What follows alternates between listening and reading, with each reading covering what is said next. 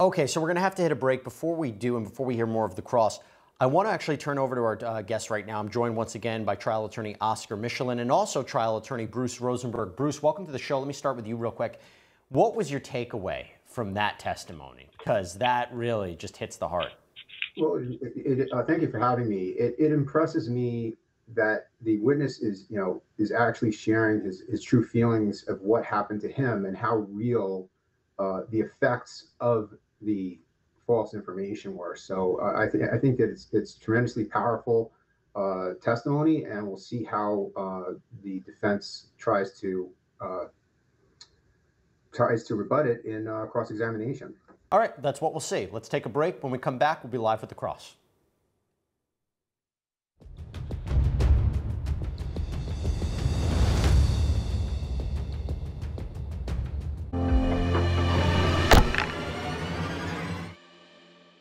Why is everyone talking about navage and nasal irrigation? I am one who suffers from chronic sinus. So that has to be laid. I agree. So You were sitting before the wrong trial, correct? yes. You've seen the video of Mr. Jones saying they're coming for guns within hours of your son shooting. Yes. Correct? Yes. Objection. He hasn't established his man. So right now we know that during the trial he saw that video. So We that saw the video before this trial, correct? I may have. I honestly don't recall. At any point did you become aware that Alex Jones believed that the Sandy Hook shooting was a pretext for coming after the guns of the American? Objection. Overruled. So when did you become aware of it? I couldn't honestly tell you. I don't remember exactly. At some point when I started becoming aware of what was being said and what he was saying, it became clear that that was part of this.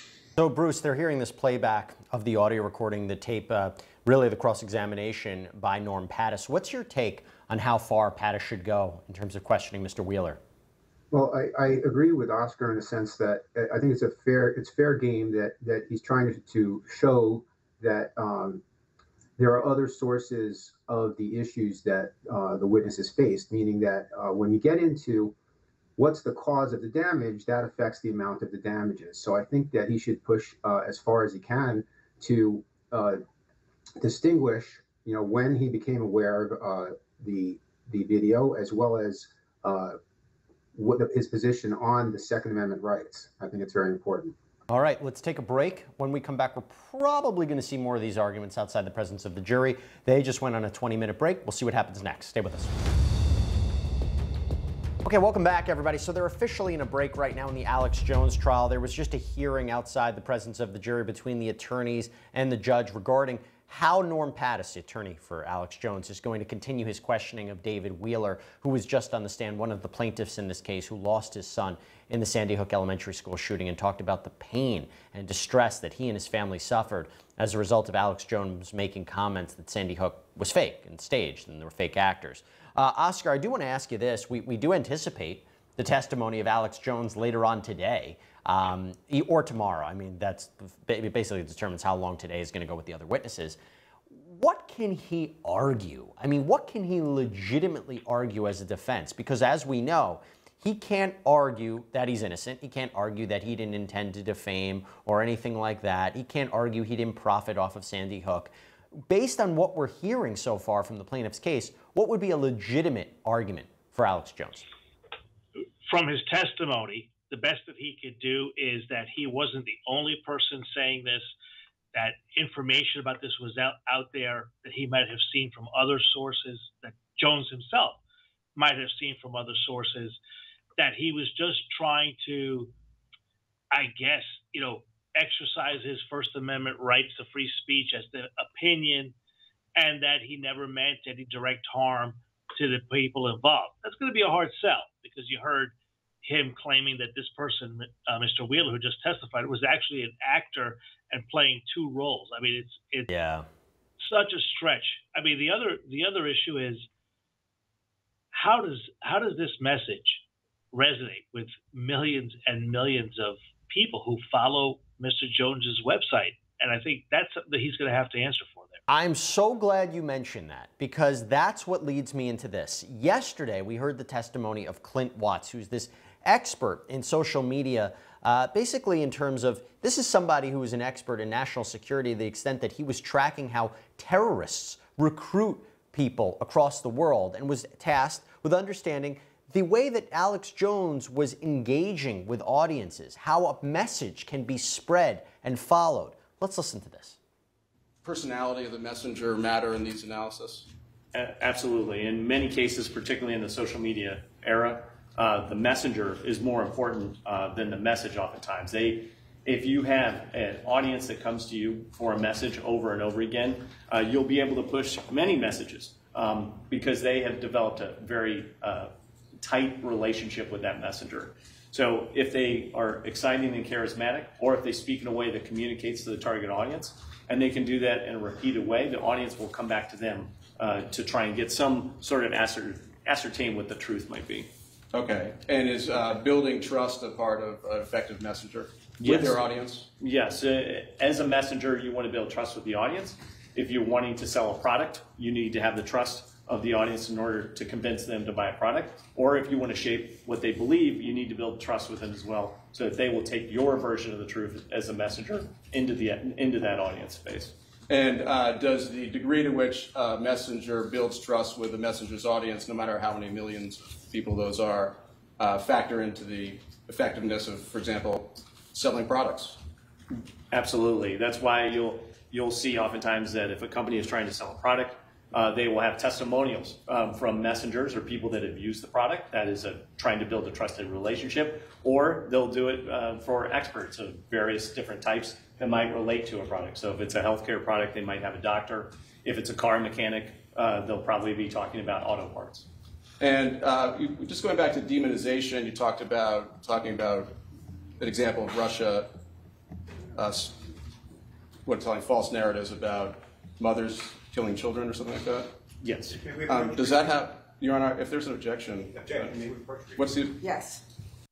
So Bruce, this is important to understand here, right? I mean, the question is, how was it possible that so many people believed this Sandy Hook conspiracy story? You're getting a sense of it. What do you make of it? Yeah, I think the point in the testimony is how these stories get amplified, how phone tag, you repeat something, influencers, social media, it's becoming more and more influential and important in our society. And I think that establishing the fact that Mr. Jones had a platform to amplify and to repeat, and as you have repetition, people tend to believe more, they want to believe more, and then they want to support, and then he would seek to sell products through the same platform. And if they believed him as a reliable source of information, then they're going to believe him as a reliable source for the purchase of products. And so I think there is a connection financially to what Alex Jones was doing. And I think how things are repeated and amplified and influencing all plays into it. And let's just actually continue this a little bit, because I think he was a really important witness. And he talked about Jones's behavior falling into the context of this messenger's personality. Let's take a look a little bit more of his testimony. So, for example, slowing down into slow motion, very slow motion.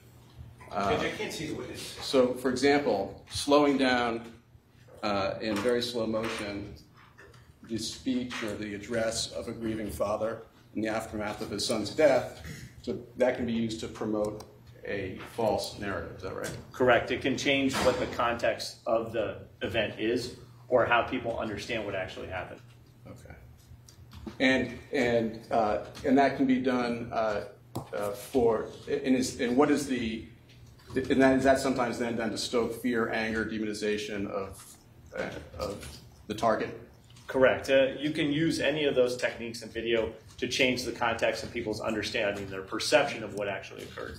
And when you are using these emotions, fear, anger, demonization against a target, do you have experience does that expose the target to increased risk of harm?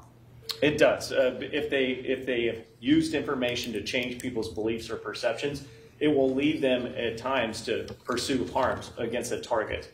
If someone's been demonized, they could be the target of something under circumstances where the factual understanding, the real reality of what actually happened is changed, which leads them to do things they might not already consider, meaning they heard a call to action they were told that something occurred because of a reason that is false, they may undertake an action because of that.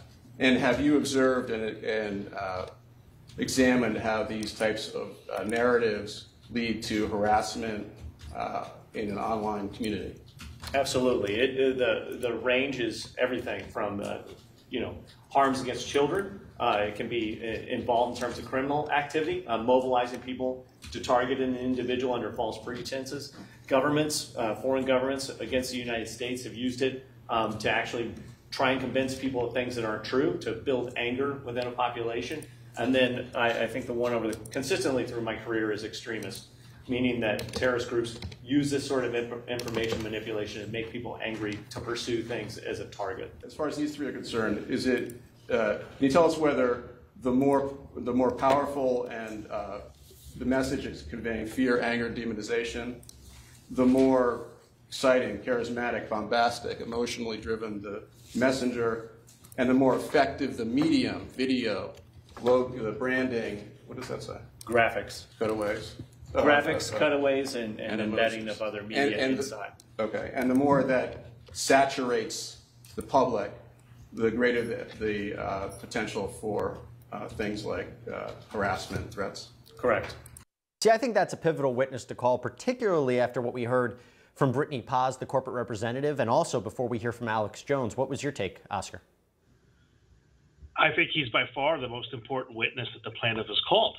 He makes that connection and explains to the jury how these type of outlandish stories that, used to be in those rags by the supermarket checkout. I had Elvis's alien baby.